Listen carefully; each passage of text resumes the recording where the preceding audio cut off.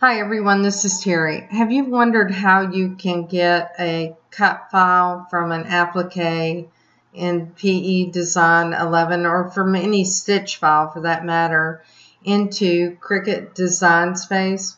Well, let me show you how you can do it.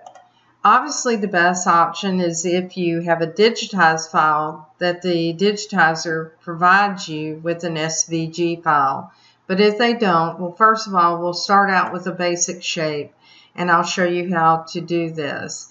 And we'll choose this moon, and we'll draw the moon shape. Now, if I hold the Shift key while I'm doing this, I'll have a symmetrical moon. So we'll do that. And then the next thing that we want to do is we want to create an applique out of this. So we'll go to Home and we'll choose the Applique Wizard, and I want to have my applique material. I do want my tack down. I do want my zigzag stitch, which this is 3.5 millimeters, but in inches it's 0.14, and I want to choose Replace and choose OK. So now I have the applique. Now what I want to do is to click off of this, and I want to select the first object because this is a shape, and let's turn this to black on the first object. I don't need the rest of the objects, but I do want to go to the Home tab, and while the first object is selected, I want to choose Copy. And by the way, if you had this as an applique, you want to save this. So let's save it first. So we'll do File, Save As, and we'll call it Moon Applique. And it's 3.16 by 3.19. Size is important, and you'll see why in a moment. Now we'll choose File, New, and we want to paste. So this is going to be the shape for our cut file. Now what we want to do is we want to go in and open the snipping tool. And if you have Windows, you have a snipping tool. And I'll choose New.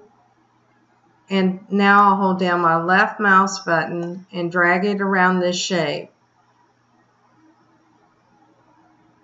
I happen to have another program that opens anytime I snip an object. It's Snagit Editor. That's not necessary, and we'll close it out. Now what I want to do is I want to do File, Save As, and we'll call this Moon 3.09 by 3.14. And like I said, it's important that you save the size, because you'll find when you go into Cricut Design Space that your size is going to be changed. So now you see this, possibly this screen. You want to go to New Project, and you want to choose Upload.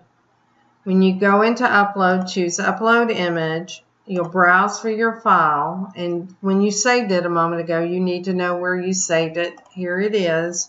This is a PNG file. You can use a JPEG or a PNG.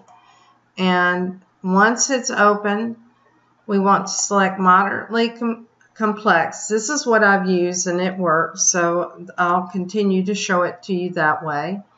Now what I want to do is go to Advanced Operations, and I'll just reduce this to 2 colors. And I'll also click on the background because I don't want the background, and I'll choose Continue. Now I want to save this as a cut image, and I can give it some tags. I'll call it a moon, and then I'll call it a moon, and then I'll put applique. That way, if I want to search within Cricut Design Space, I can do that. Now, what I need to do is I need to upload that image. So I select it, and you notice it has a green box around it, and I'll choose Insert Image. Now I need to resize this, so I want to unlock it, and I'll type 3.09 and then go over to the height and change the height to 3.14. And once I've done that, it doesn't look like I got the 3.14, so let me type it again, 3.14. And now you can confirm the size right here, 309. You can see that down below because that's PE Design, and you see the 3.14. Now all you have to do is choose Make It. If you use this process, I recommend that you do a test sew out. Please don't do something like this on a project until you make sure that you have adequate coverage with both the fabric and then also your satin stitch. Now let's look at a purchase design. So I'll open up a design, and this particular design is a design by Juju, and it may have been a free file. Again, if the digitizer gives you the SVG file, use it, because you can upload the SVG file in Cricut Design Space. Because this is a stitch file, and we'll select all just so you can see that. You'll see the Stitches tab. We have to do something to this in order to use it. You can go in and divide by color, but in the case of this, I found that I could convert this to blocks to get what I want. You may have to divide by color, then convert to blocks. I'll choose Convert to Blocks and leave the sensitivity in the middle, and I'll choose OK. And now that I've done that, what I'll do is select the first object. By clicking off of it, select the first object. And now what I want to do is change the color of this to black. And now I'll choose Copy. I'll choose File New. Make sure you don't save and overwrite your design. And save changes to this, I'll say No. And now I'll paste.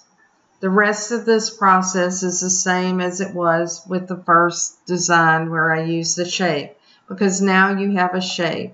So make sure you take note of the size of it, and again, try a test stitch out. Thanks for your time today. If you like my videos, please like and share, and I do respond to questions. In fact, this was based on a question, I think, in Facebook, in the PE Design 11 group. Thanks again.